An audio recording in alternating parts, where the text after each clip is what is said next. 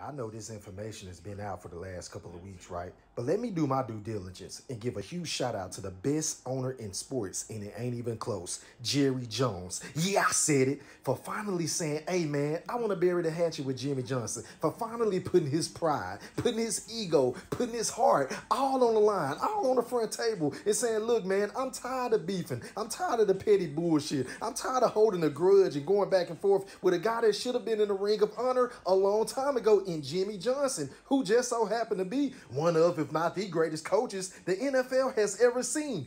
Facts, see through the big facts. And don't this shit just feel better now, Dallas? Like when you walk outside, you just feel good now, because all is right in the world with the Dallas Cowboy Nation, because Jimmy Johnson is finally going into the Cowboys Ring of Honor. And now, maybe, just maybe, the Dallas Cowboys can get over that proverbial hump. I feel like this was the main reason why we haven't been able to get over the hump. There was a black cloud over AT&T Stadium, right? There has been a black cloud over Texas Stadium for decades. There has been a black cat walking around for decades, all because of Jerry Jones. But all is forgiven, Jerry Jones, because look at Dak Prescott now, dog.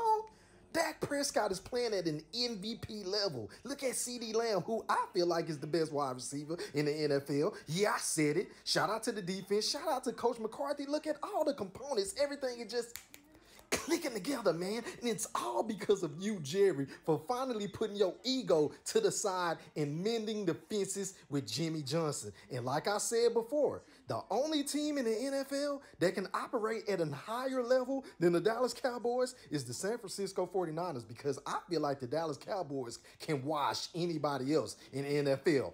Facts, see through the big facts. Hey, Cowboy Nation, this might be our year, all because of Jerry Jones.